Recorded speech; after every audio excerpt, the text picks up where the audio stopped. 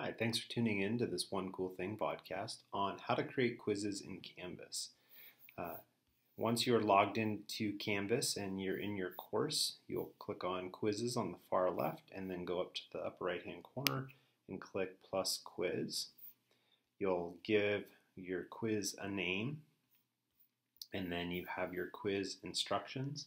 Now you can do a lot with these quiz instructions. This is the rich content editor that you would see in any other assignment. So not only do you have all the typical formatting things, but you can insert a video or other media. So say you wanted students to watch it, you could have them link to a URL, you could remove that link, you can add pictures, you can insert math equations, you have a direct ability to search YouTube or Vimeo. You can add other external tools, including Arc, or Google Apps. So there's all sorts of other things you can add in. You can adjust the font and so on. And then you have over here on the right, you can also link to other things. So say you have an assignment from your class, you can say this is a quiz based on assignment 1, or link to a discussion or anything that's on Canvas, maybe a page that you've created, you could link to it. So mixed in with all of your writing can be links to this. So I often would provide a quiz that would follow up after a video lecture. So I would say after watching, and I would link to the video lecture, I would say now you're completing this quiz. So it's a nice way to give editing options for your quiz. Below that, you then will specify what kind of quiz it is. There are 4 different types. So you can have a practice quiz. This is basically a quiz in which students will get a grade, but it won't ever show up in the grade book. They'll never get any kind of grade that is associated with a grade in the class.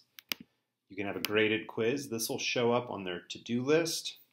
The score that they get will be auto-graded, or you'll grade it, and then it'll show up in their grade book. You can do a graded survey. So this is similar in that it'll show up on their to-do list. They will need to complete it. They'll get a grade for doing it, which you specify, but it's more of a survey. So there's no grading for it. And then there's an ungraded survey, which is basically what it sounds like. It's just a survey. It doesn't show up in the grade book at all. There's no points associated with it. Now, I would add almost a 5th category here, which is a graded quiz that doesn't count for points. So this is what I use most of the time in my classes.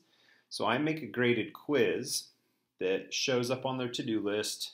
Like I said, it links to a previous content delivery video that they've watched, but then I put it in an ungraded category. So it shows up on their to-do list. They will take it, they'll get a grade for it, but it never affects their grade in any way. And they can, like with the others, I let them take it multiple times. I let them take it as many times as they want. So those are some of your options for how to create what kind of quiz you want. You have the ability to shuffle the answers. So within a multiple choice, you can allow them to take multiple tries. You can let them keep either the highest or the latest or the average, and you can specify exactly how many attempts they get. You can either let them see their responses right away or not. You can say at what point they'll be able to see their responses. You can specify that they can only see one question at a time, and that once they select an option, they're locked in. You can require an access code so that even though they may click on it and access it, until you give them that code, they can't actually access it. And if you wanted, you could even change this access code after one class has taken it before another one does. I would ignore the next 2 options for now. Watch for a Respondus video, that's a separate topic.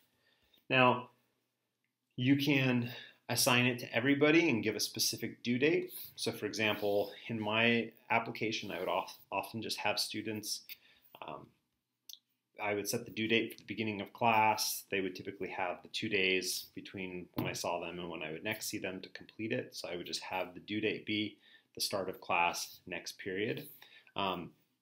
You can be even more specific though. So say you want, you have period 2 on one day and then, period 5 on another day. So I could set the due date for period 2 and then I would come down here and I would add, period 5 on the other day. So you can specify very specifically which periods it's due, or you could just have a blanket due date and time. If you were giving this quiz in class, you can really nail down when they have access to it. So you could say not only period 2 today, but they only have access to it between 8:15 a.m. and 9:45 a.m.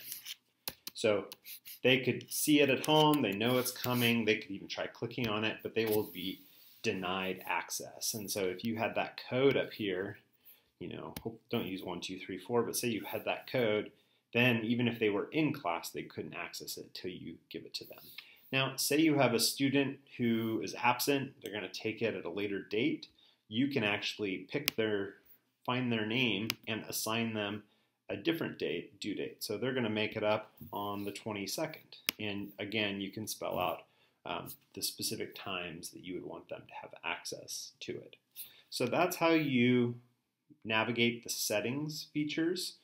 There is this little button down here, notify users this quiz has changed. So if you do make edits after the fact, you can send them a blast or an email notifying them. So once you are ready for your students to see the quiz, you would hit save and publish. If, as in the case right now, I haven't added any questions, I would just hit save. And if I missed a class, it'll tell me. So I'm going to select everyone, so this will now assign to all my other sections, and I would hit save.